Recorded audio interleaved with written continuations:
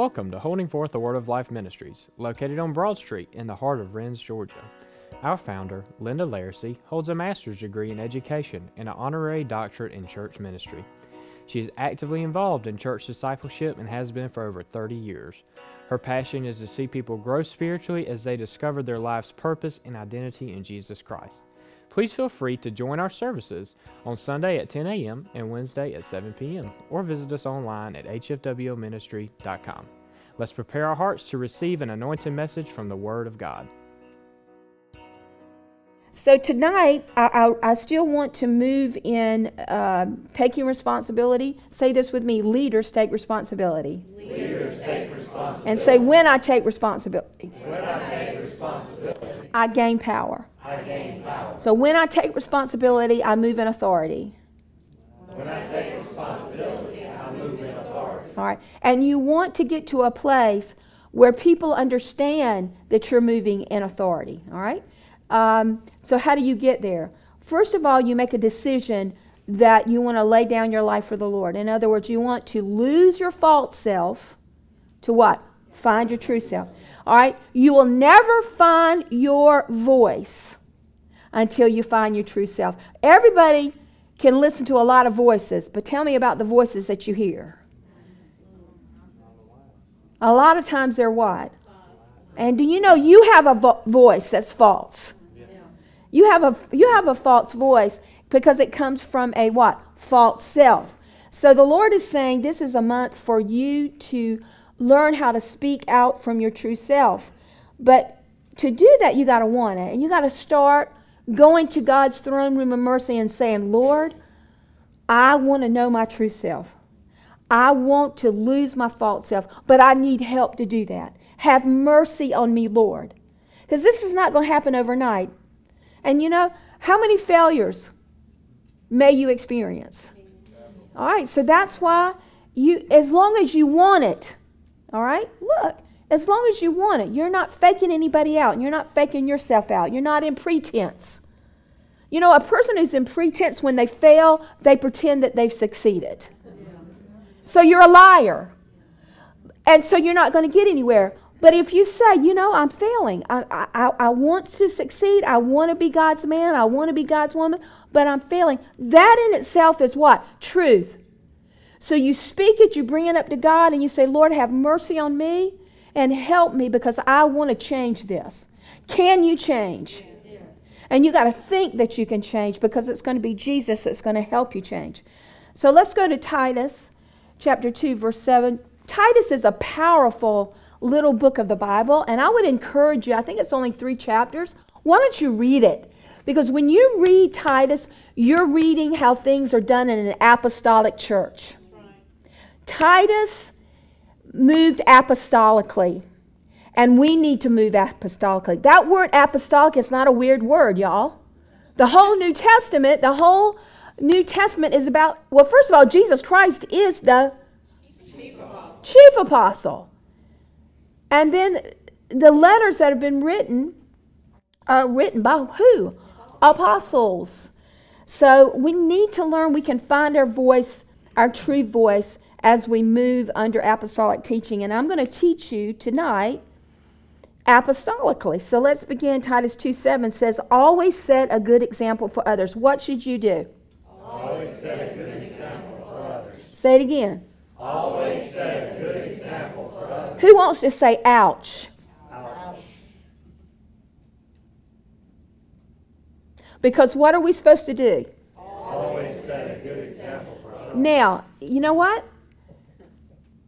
Some people will read that and say, forget it, I can't do it. I say, read it and say, you know what? I'm going to do it, and if I fail, I'm going to go back into the throne room of mercy. And say, you know, Lord, I failed here. I did not set a good example here.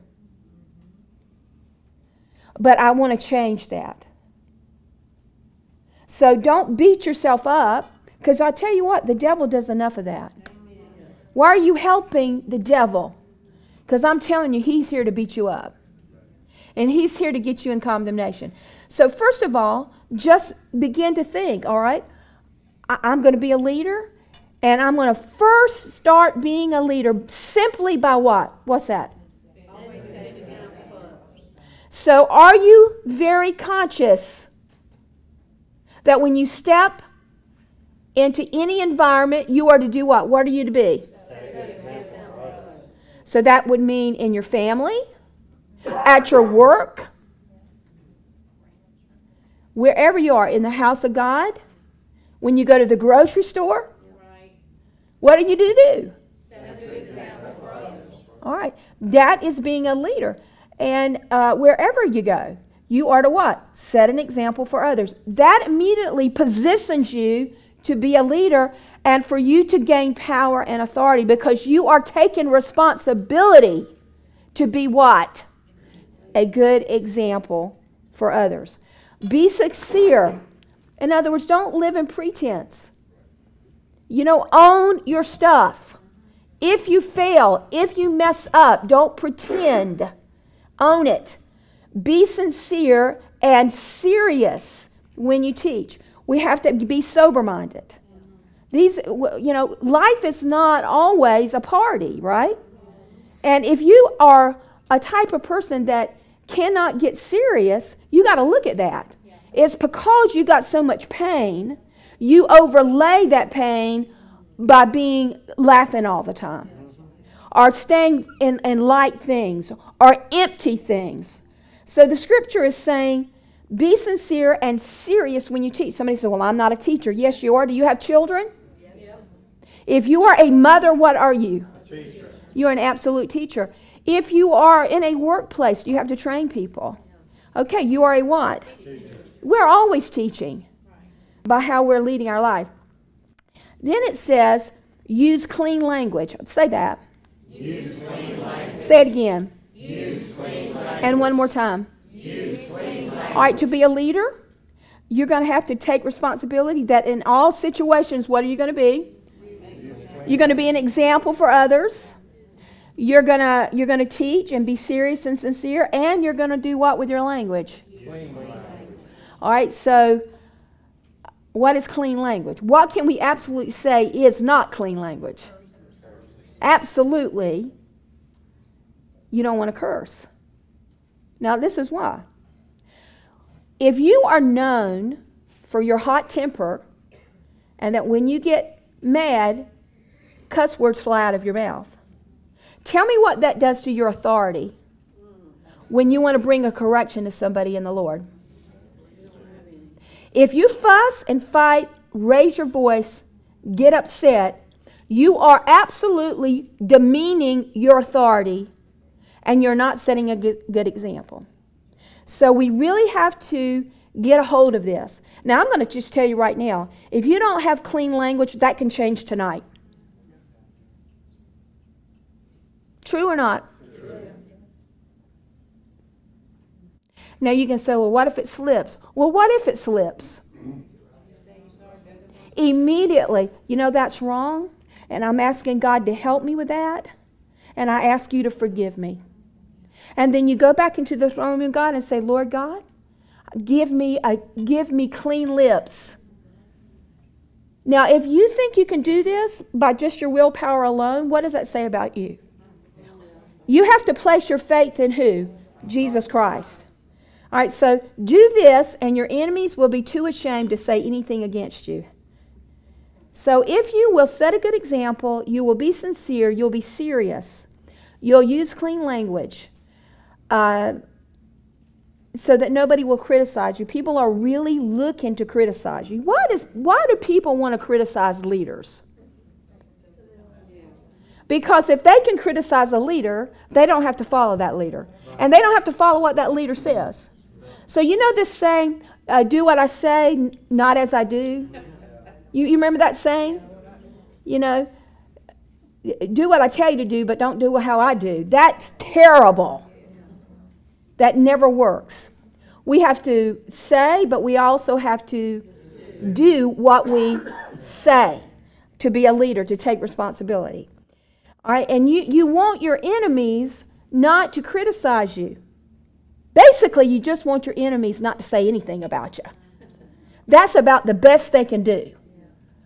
They're not going to love you. They're not going to bless you.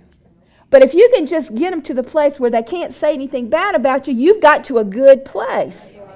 Because this is why you're living such a godly life and a good life that if they know they criticize you, the person that's hearing it is like, that's not true. So they just can't say anything. Now that's a great place to what? To be. All right, Titus 2:14 through 15. And the reason why they can't say anything is the fruit of your life is getting very evident. All right. He gave himself to rescue us from every evil. Now say this with me. God has rescued me from every evil. God has rescued me from every evil. So what is evil in you? God can rescue that. You get that? So what iniquity have you got in your life? Well, you don't have to rescue yourself. God can rescue. Is that good news? Yes. See, this is something you can tell people. Is this something good you can tell somebody? Yes. Is this something you can speak to somebody that's truth? Do you know anybody right now that's in pain that you can look at and say, let me tell you something. Jesus gave himself to rescue you from this. Right.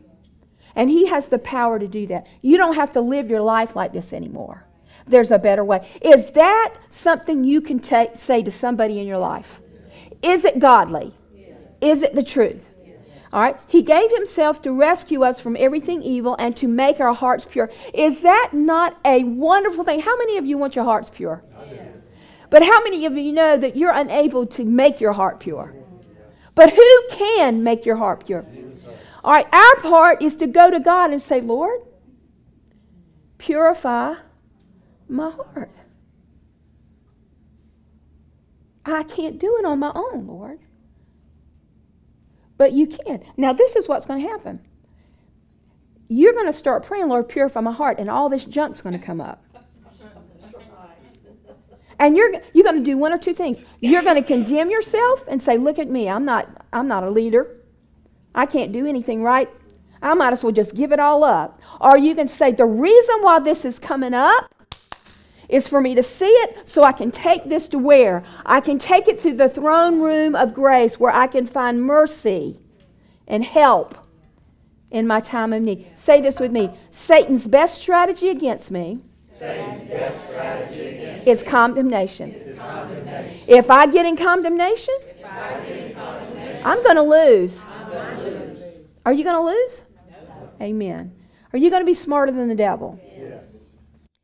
All right, he wanted us to be his own people and to be eager to do right. And God will put that in your heart. You'll get to the place where you'll want to do right. Because this is why. When you do right, you're going to get blessed. Everybody I've ever known that's gone through deliverance and have gotten a great deliverance, right after that, they were abundantly blessed, had great light on them. And those same people a lot of times will fail. And then they'll start moving in disobedience. If you can get people to remember how good it was when they came into deliverance, how light it was. Who gets what I'm saying? How joyful it was. But a lot of times people can't maintain it. They fall. You know, like when you're drunk, the saying is you fall off the wagon. You know, you get dry for a while. I don't know why they say that. I'm sure there's a reason for that. People say they fall off the wagon. Well, a lot of times people go through deliverance and they what? They fall off the wagon. And they get so much in condemnation, they think, well, you know what? God's not going to do it again. You know what? Will God do it again? But you got to want it. And you got to believe that he's come to rescue you and that he can put a desire in you to what? To do right. Teach these things. Now, what are you supposed to teach? Perfect. What are you supposed to teach? The things I just said. The things actually that came from Titus. We need to tell people your heart can be pure. God can put a motivation in your heart to do right. And God can absolutely rescue from every evil thing. Your life can totally change. How many of you can say amen to that? Amen. And the reason why you can say amen is because you know it's what? It's true. And you know it's true why? Because you've been there. All right? These are things that a leader needs to be able to say to people. All right? Expressing yourself from a true place. All right? 1 Timothy 1, 4 and 5. Don't let them waste their time in endless discussion. Now, when you express yourself in your true self, are you going to nag? No. Are you going to beat a dead horse? No. Do you understand that saying, beat a dead horse? How many more ways can you say it? Can I get a witness? You've said it, and then you do what? You say it again, and then you do what? All right, that is not from your true self. Because actually, if you have to say something, the same thing, over and over and over in the same conversation, are you getting anywhere? Actually, the more you say it, the less authority you have. That's why parents have to tell their kids 10 times to do something. Somebody tell me amen. Amen. The reason why you have to tell that kid 10 times to do something is they don't believe you the first time. Because you let them get away with everything the first time. If they don't do it the first time, what do? You discipline them. But see, you don't do that. You think if I say it 10 times, they'll finally get it. They've already tuned you out. And why have they tuned you out? Because you have no authority in their eyes.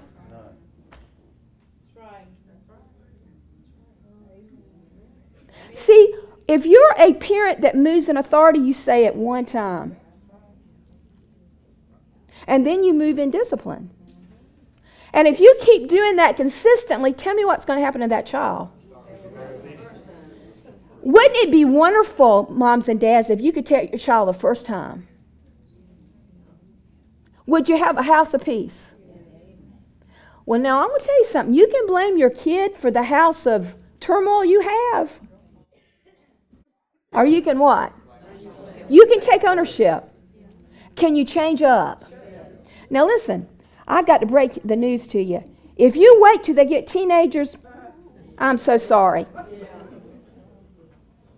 Listen, you're not raising a 2-year-old, you're raising an adult. Did you hear what I said? The problem is you think you're raising a 2-year-old, a 3-year-old, a 4-year-old. No. You're raising what? An adult. What you do then is how they're going to be when they're an adult. Train up a child in the way he should go. And when he is old, that means when he gets an adult, he will not stray from it. But you got to learn how to train. People who train have authority. You go into the military, are you trained? Tell me what happens if you don't train. You're going to be booted out. Because people in authority are telling you what to do. Come on, let me get a witness. All right, you got to get that. And see, I know I get a lot on. I never come here to talk about what you think I talk about. If you think I come here to talk about certain things and I've got it all figured out beforehand, it's not. Do you know when I finish a message, I realize what the needs are in the house? Because the message has actually come out and it fits the need. Now, did you understand what I said? I never, ever memorize what I'm going to say. I don't think about what I'm saying. I get my scriptures by the Spirit. But have you ever noticed that when the scripture goes, it can go in many different directions? And I can tell you, there's a lot. And just recently, I've been on kids a lot. And there's a reason for that. Because we have a need in the body for our children. So the scripture is saying, don't let them waste their time in endless discussion. If you're a leader, you don't have to keep on and on and on about things. Say it one time. Do you get what I'm saying? Because if you keep on, they're tuning you out.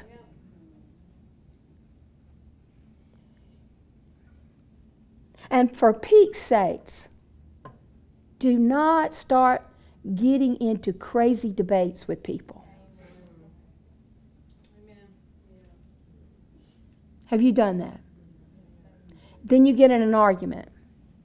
And you started out talking about spiritual things, and then you get into an argument with a person. Well, let me tell you, that person has baited you. The devil will bait you. There's no need in getting into any kind of theological debate with people. That's right. All right? Just remember that as a leader. Say what you need to say and then do what? Say this. My words will be few. My words will be few. Which don't help people live a life of faith in God. Don't get into these long, lengthy discussions going on and they're arguing and you're arguing. You've lost everything.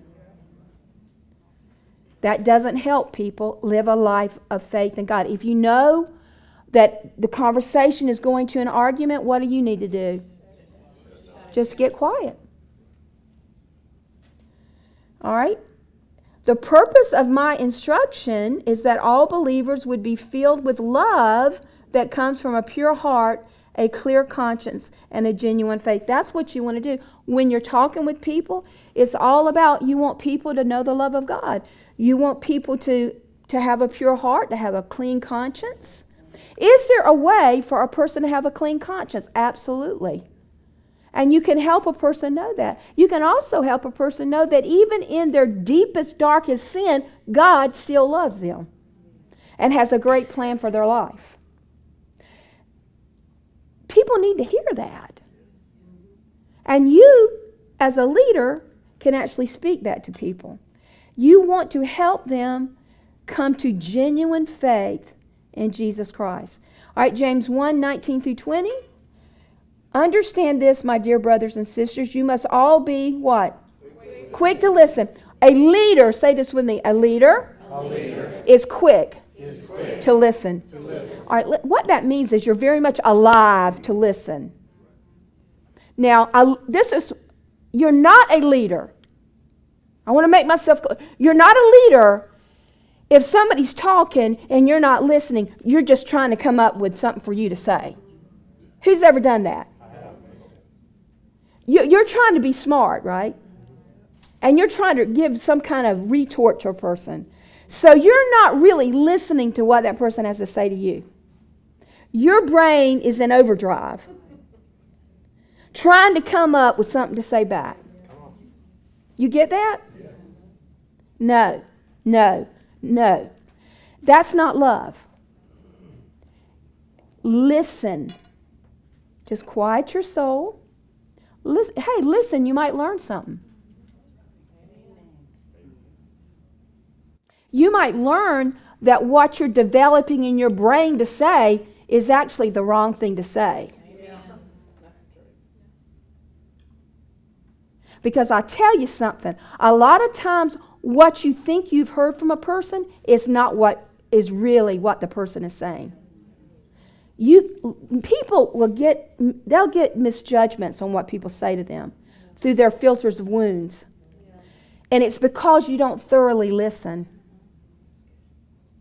If you listen long enough, you'd be surprised how many times they're not even talking about the same thing you think they're talking about.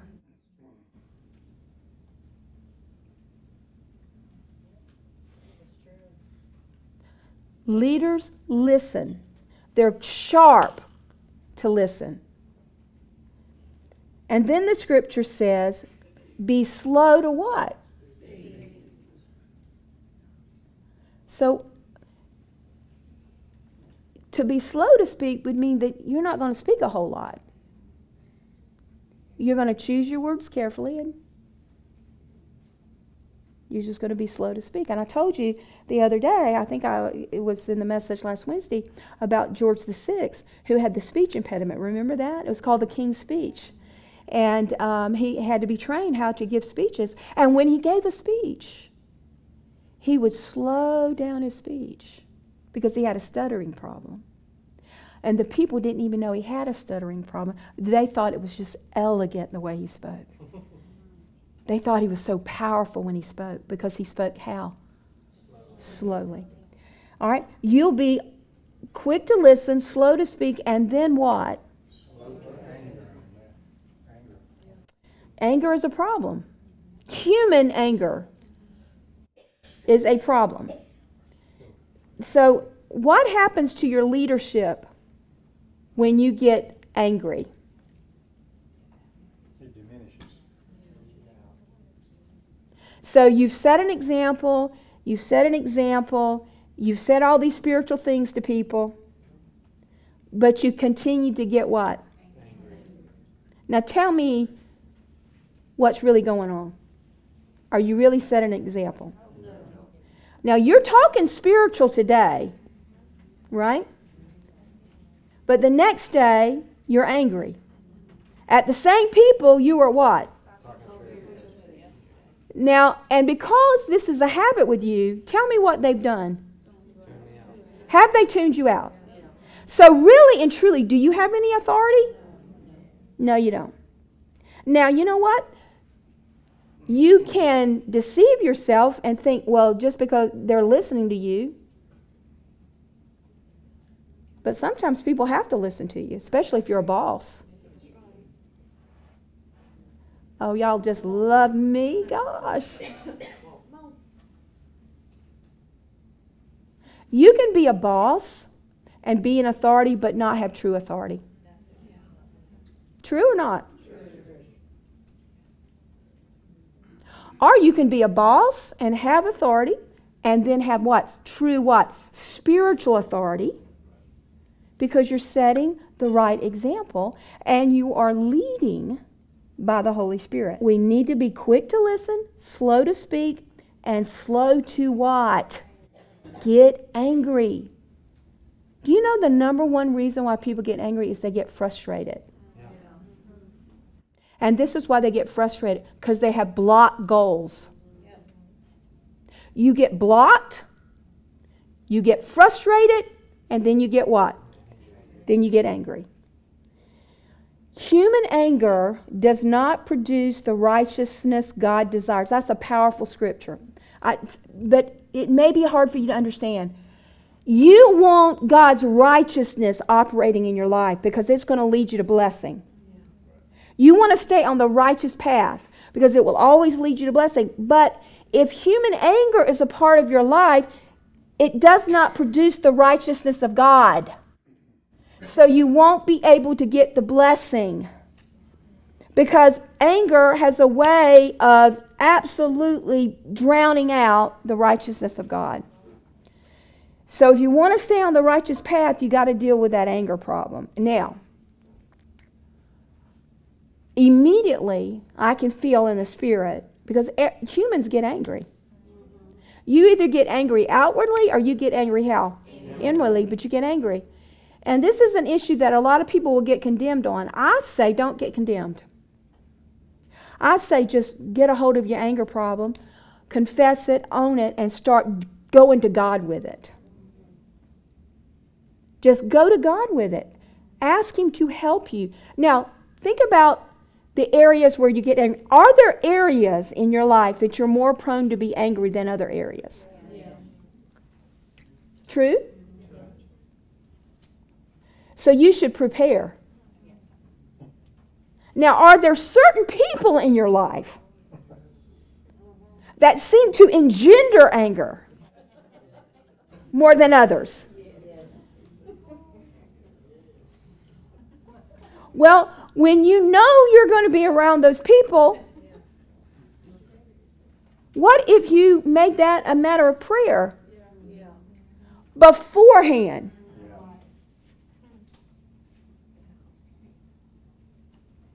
This is how we train and practice. This is how we grow. This is how we become true spiritual people. It's not magic, y'all. It is a true process of sanctification through faith in Jesus Christ. And over time, you will change. And you will actually become a different person. And you'll find out, I used to be an angry person, but I have to say, I'm not angry like I used to be. Would that be a glorious day? All right, 1 Timothy 4:12. Don't let anyone look down on you because you are young. but set an example for the believers. How? In speech. The very first thing Apostle says, we're to set an example. How? In speech. In what we say. And then in conduct, in love, in faith, and in purity. But the first thing he says is what? Speech. Now, when you read that scripture, how can you control whether people are going to look down on you or not if you're young? Because it says, don't let anyone look down on you because you're young. There's a hidden meaning in that. Listen, earn people's respect by the example you set. And then they won't look down on you. See, people will look down on you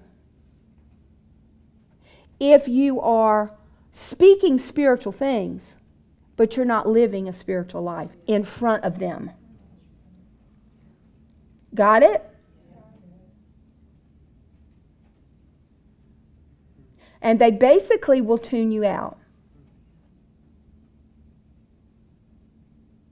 See, it is true that any leader, often leaders are slandered, right? People can slander you. People can actually say things against you. And we're never to take slander into our heart because people lie about people. But your actions don't lie. And so when you're around people, come on, and people actually see you moving in a certain way, that's not slander. Because they've actually seen it lifing out. How? In your life. So see, they will look down on you. But don't allow people to look down on you, because you're going to be in partnership with the Lord, covenant with God, that you're going to really lay down your life, and you are going to what? Set an example for other people. Can you do that? Yes, you can. Yes, you can. Now, I know that all of us, we have stress in our life, we have weaknesses in our life, but I'll tell you one thing. When you go to work and you're a Christian and people know you're a Christian, you must what? You must absolutely at all times do what? And when you want to get mad and you want to cuss somebody out or you want to be mean to your coworker, you need to do what? What do you need to do? You need to bring it down.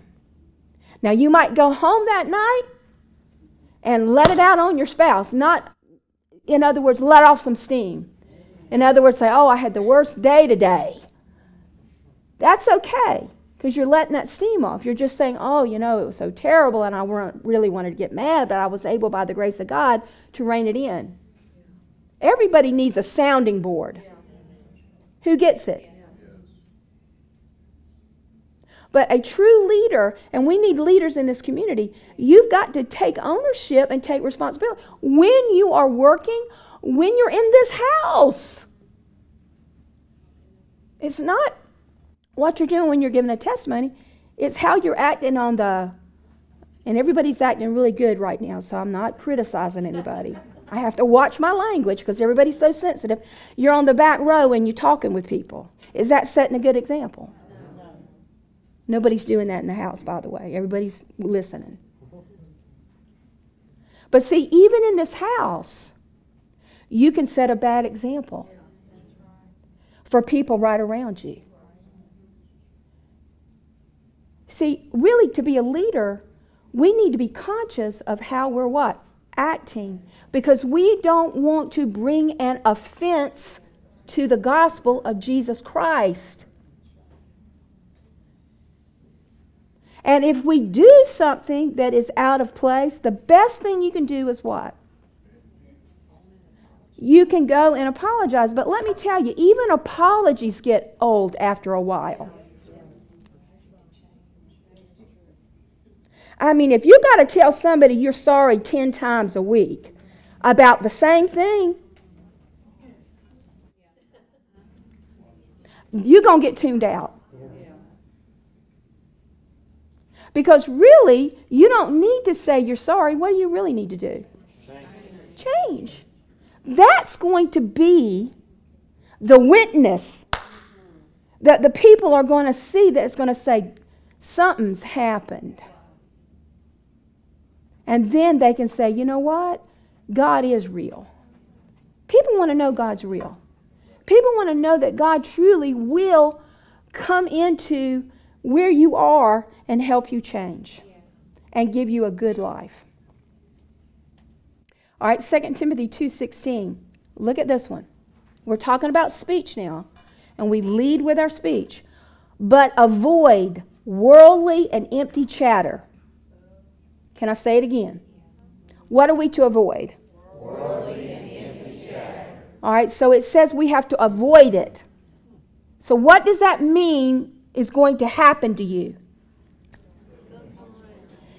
Are you going to get an opportunity to chat up with somebody? So what are you supposed to do? All right, so what kind of chatter are we talking about? It says empty and worldly. Can you imagine what that could be? Nothingness? Could it be gossip? Could it just be running your mouth? Can I just say that? What's the problem with running your mouth? Does that in any way gain you authority or power? Because a lot of times people say, oh gosh, I don't want to get in a conversation with so-and-so because I know once I get in it, what?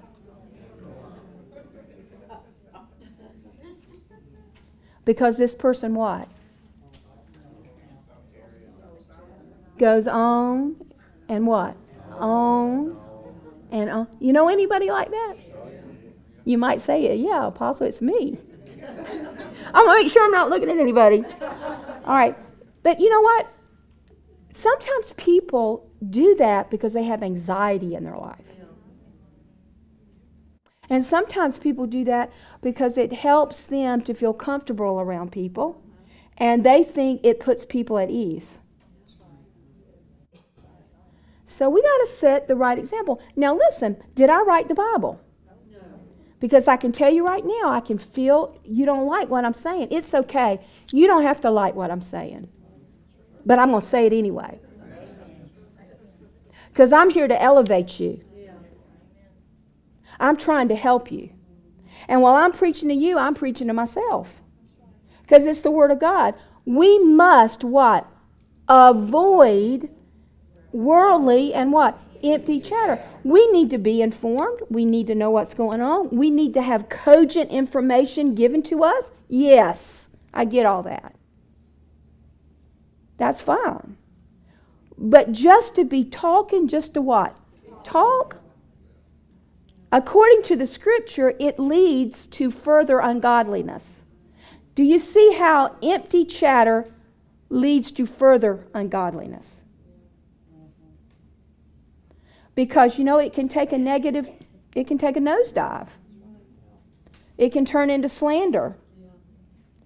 It can turn in for you saying certain things that you're going to regret later, right? Look, I was just talking to somebody today, and they were talking about how, you know, you start off with cigarettes, and then you go from cigarettes to marijuana, right? Marijuana to cocaine or whatever. You know how that goes. Well, that's what this is talking about. You start off with worldly and empty chatter. Does it just stop there? No. According to Scripture, it what? It leads into further ungodliness. You're leading, but are you leading in the right way? Wow. Look, again, I want to say this to you. Leadership is about speaking. Our words are very, very important, and we do influence and we lead people by what comes out of our mouth. This is the month of speaking, expressing our true self. In other words, it's the month to express love. Start this month to speak truth, to speak it in love, to have your words few. You want them few because if you talk too much, people are going to turn you off.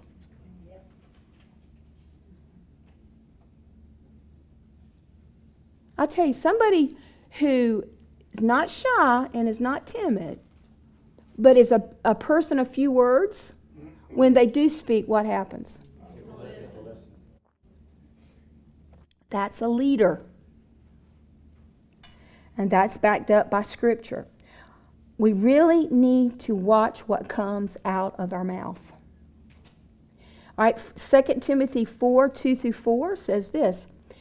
What are we to do? What are we to do, everybody? Preach the word of God. Okay, well, that doesn't apply to me because I'm not a preacher. Really? Well, let me ask your children that. Let me ask your spouse that. People preach. They pick a subject and they what? All right. So really, we are to, any opportunity we are given, we're to what? Speak the word of God. Now come back to me. Does that mean when you're in a conversation with somebody, I'm about to speak the word of God to you? You don't have to say that. Now sometimes you do get a word from the Holy Ghost and you need to say, the Spirit of God wants you to know this, and you release it to them. But I'm just talking about truth. Truth is truth is truth.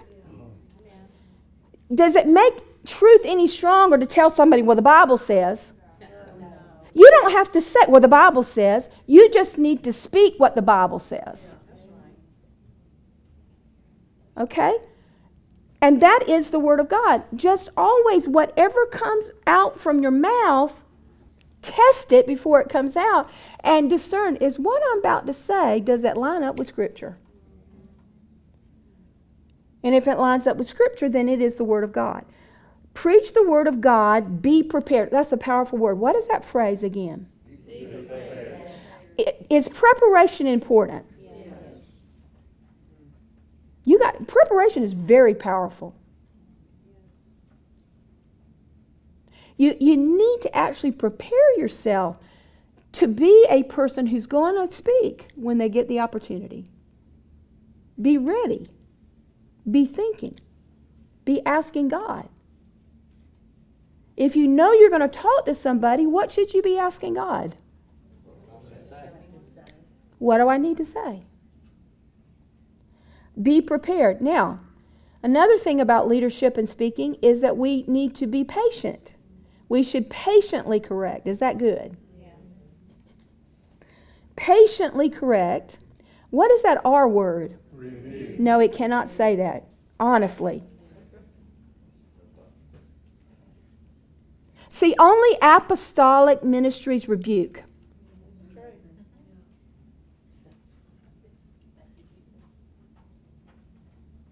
Because you know God is God of love and there's no way He's going to rebuke you. No, we all need to be rebuked, okay? The Word of God rebukes us. Patiently correct. You got to be patient. You don't want to lose your temper. You don't want to get frustrated. You want to patiently correct, and you need to rebuke at times. And you need to what? Encourage your people with good teaching. Hey, look, if you are patiently correcting and you are encouraging as well, then when you do have to give the occasional rebuke, it's pretty good, isn't it? Yeah. Because the person knows that you also encourage and you also very patiently correct others. For a time is coming, listen to this. Are we in this time now, you guys? Yes. For a time is coming when people will no longer listen to sound and wholesome teaching. They don't want to listen. What will they do instead? They will follow their own desires. And they will look for teachers who will tell them whatever their itching ears want to hear. Do you understand? They will reject the truth and chase after myths. So right now we have churches today that people sit under teachings, and it doesn't bring any rebuke. It doesn't bring any correction. It's basically, I'm okay and you're okay. And there's really no strong rebuke. Let me ask you, tell me what happens every time we get under message here. It's a general rebuke, maybe. It's a corporate rebuke.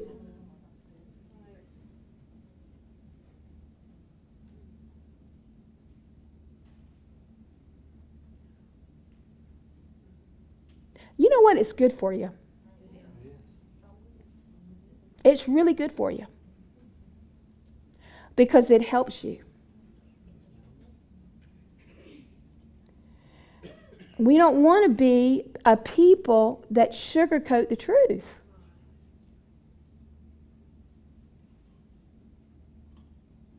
We don't want to be the person that when a person is in sin and they've actually shared that they're in sin, or you know they're moving in sin, that you say, well, honey, it's okay. Jesus will forgive you. You know what? That's a part truth. Will Jesus forgive you? Yes. But is it okay? No.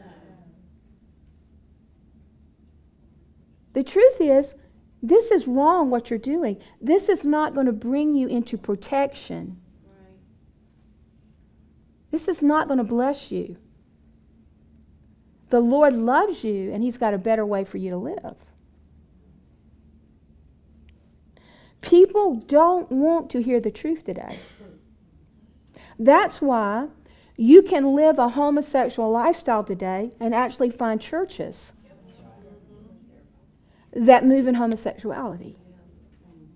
Now, there was a day when you couldn't even think that would happen. But that day's here now. So how will they ever hear the truth? They'll never hear the truth because they've chosen to find a place, correct, that they can hear a message that does not bring any conviction. Right. See, sometimes people get highly offended with the messages I bring. Can I just tell you, you're not offended, you're under conviction. It's the Spirit of God who's bringing a conviction to you. And instead of you seeing that and taking that to the Lord and saying, Lord, I want to change that, you choose to get offended. Well, listen, I'm going to tell you, so keep coming back. Because you'll get more of the same. And I'll tell you what, you stick with it. It may be a day that you'll leave the offense behind and you'll actually get convicted and say, enough is enough. Everything I'm speaking to you, every rebuke I bring it to you out of love. Because I know by the Spirit, if you continue in sin, you will reap the consequences of your sin. We're here to bring people higher. We're not here to have people stay on the same low rung. Understand what I'm saying by a rung? That's like a ladder. Let's go from this. Honey child, we'll take the lowest of the low. Yes. Hey, we all can say we're the lowest of the low. We all started on the lowest of the low, right? That's right. But through the grace of God and through our faith placed in Jesus Christ and our desire to get help, we've gone what? From glory to glory to glory. And that's the message of the gospel. But you've got to be able to speak that. So you know what? When the apostle brings a message and you get offended and then you go to somebody else in the house to complain and talk about it, what are you going to do? You going to get in line with the one who's offended? No. Maybe you should say this, honey child, if the shoe fits.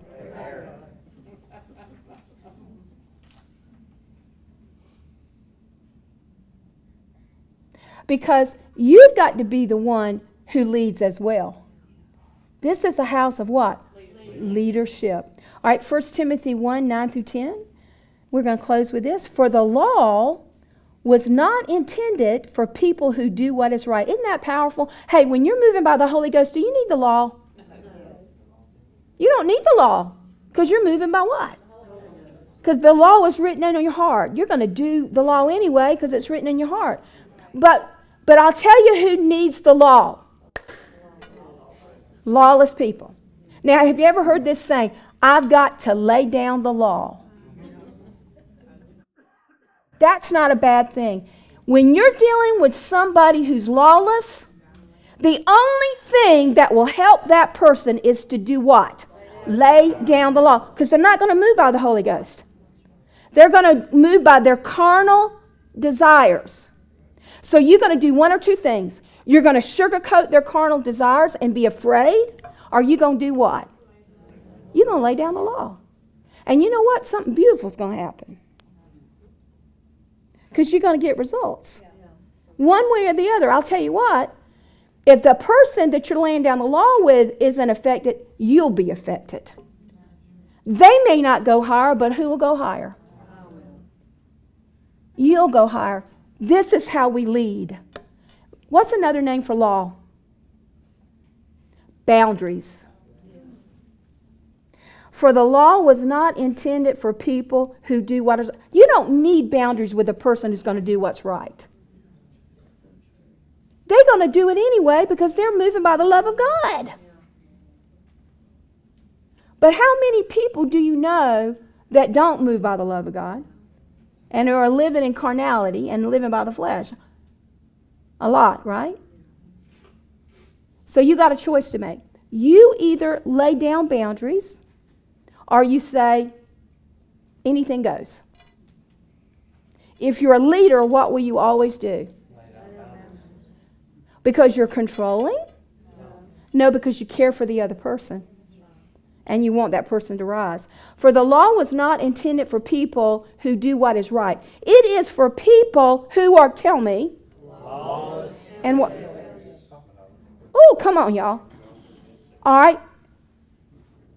The law, boundaries, are for people who are, number one, what? Lawless. Number two, rebellious. Number three, ungodly. And number four, sinful.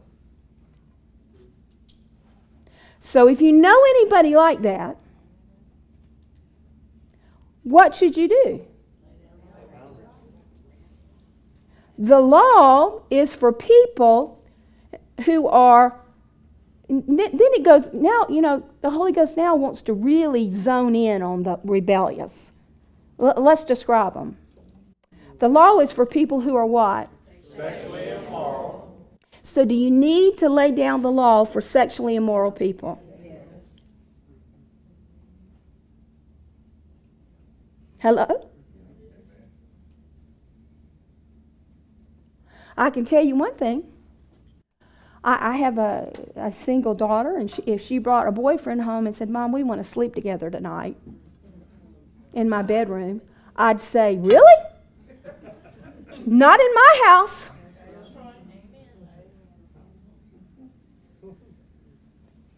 But she's got enough of sense not to say that.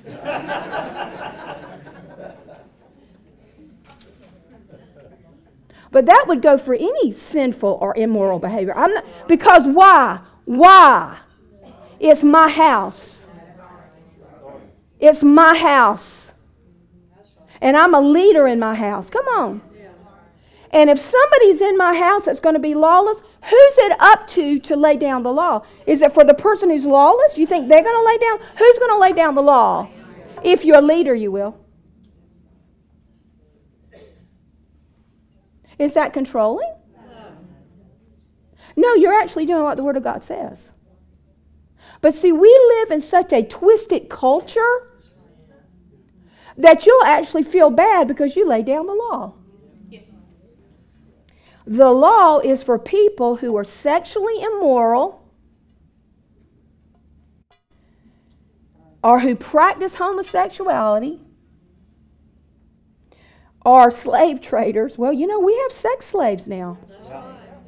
And that word could be also kidnappers.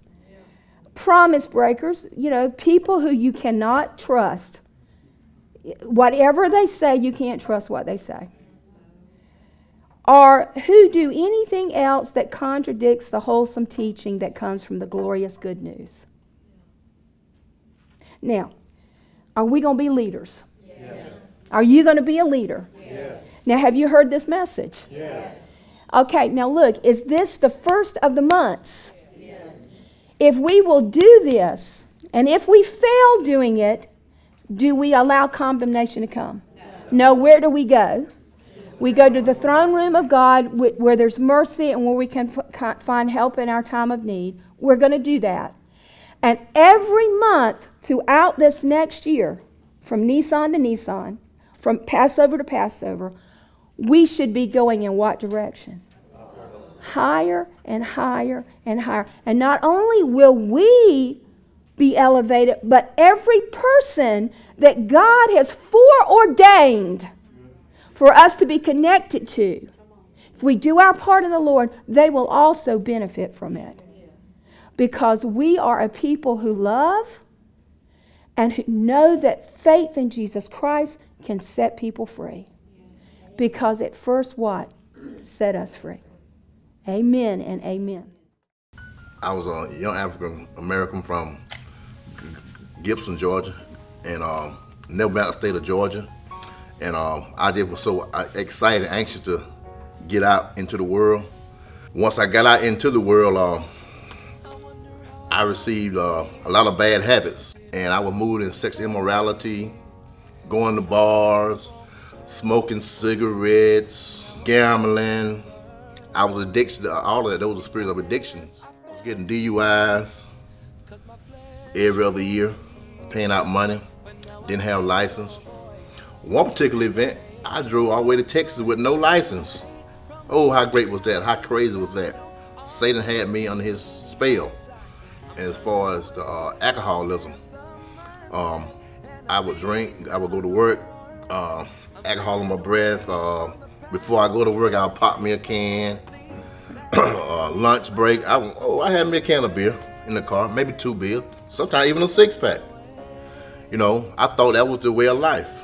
And I thought I had to have that alcohol and my cigarette to function. But that was a lie from the devil. Anxiety and fear. I thought the cigarette and the beer would calm me down. That was a lie from the devil. 2011, I went alcohol free, I went cold turkey. It was God that did it.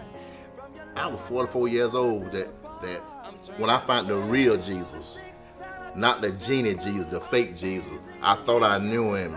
I thought I could say my prayers and I don't have to go to church. That was a lie. I need to be around people. This is where my help at.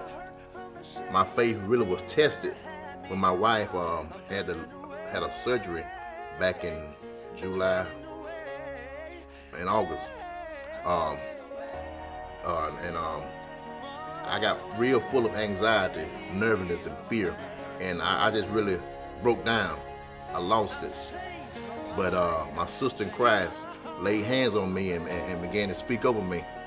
And immediately, that nervousness and fear and anxiety, it was gone. I was able to stand on the word of God and have faith that my wife would be healed through God. The body of Christ said that she would be healed, that she would be well. That word was sent forth in the atmosphere.